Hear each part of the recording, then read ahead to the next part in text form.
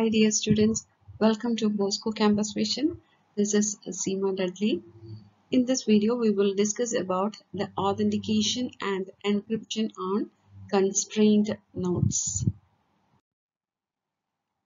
The security, that is IoT security, is a complex topic, and we can explain some of the IETF working groups that are focused on IoT security, that is ACE and DICE, DICE. ACE means Authentication and Authorization for Constrained Environments. The ACE working group expects to produce a standard solution for authentication and authorization that enables authorized access. അപ്പോൾ unauthorized personsന് access ഉണ്ടാവില്ല. Then an unconstrained authorization server performs mediation of the access. Aligned with the initial focus, access to the resources at a resource server by a client device occur using CoAP, that is Constrained Application Protocol, and is protected by DTLS, that is Datagram Transport Layer Security. Next one is the DICE, that is DTLS in constrained environments. The DTLS in constrained environment, that is DICE working group, focus on implementing the DTLS Transport Layer Security Protocol in the environments. And the first task of the DICE working group is to define an optimized DTLS profile for constrained nodes.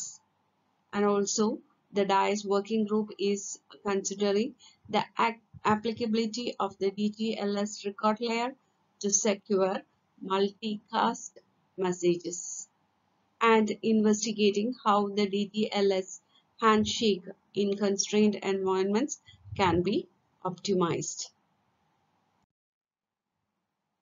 Next, we discuss about some of the main industry organizations working on profile definition and certification for IoT constrained nodes and networks. So the first industry is the Internet Protocol for Smart Objects, that is IPSO Alliance. This was established in 2008. The Internet Protocol for Smart Objects Alliance has had its own objective evolve for years. Today, initially this alliance focused on promoting IP as the premier solution for smart objects communication. But today it is more focused on how to use IP with the IPSO alliance. Next industry that focuses on the IoT security is the Wyzen Alliance.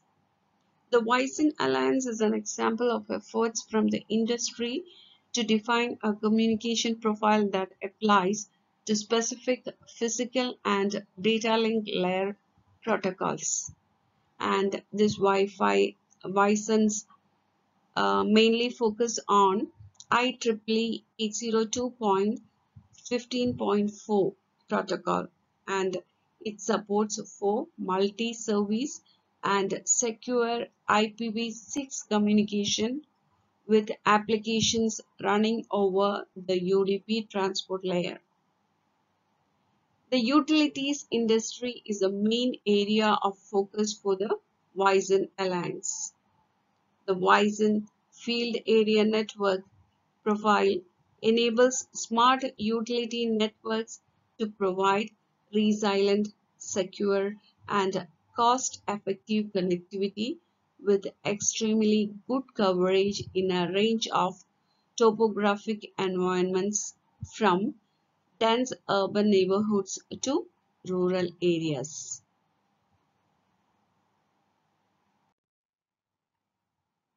Third is a group of companies involved with smart object solution for consumers.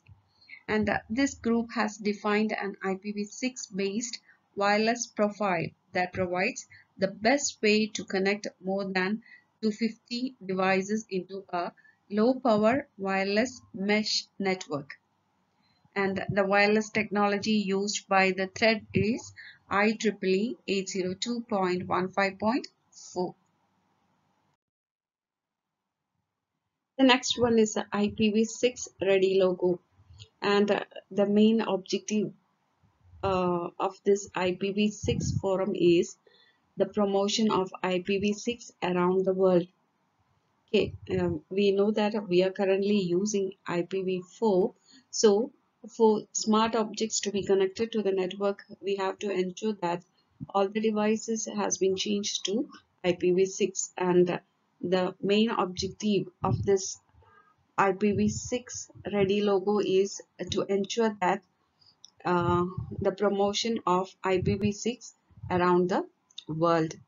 And we can say some other benefits of IPv6 logo as to verify protocol implementation and validate interoperability of IPv6 products, and to provide access to testing tools. And another one is provide IPv6 ready logo testing laboratories across the globe dedicated to provide testing assistance or services. Here is the assignment questions. First question, explain the IETF working groups that are focused on IoT security.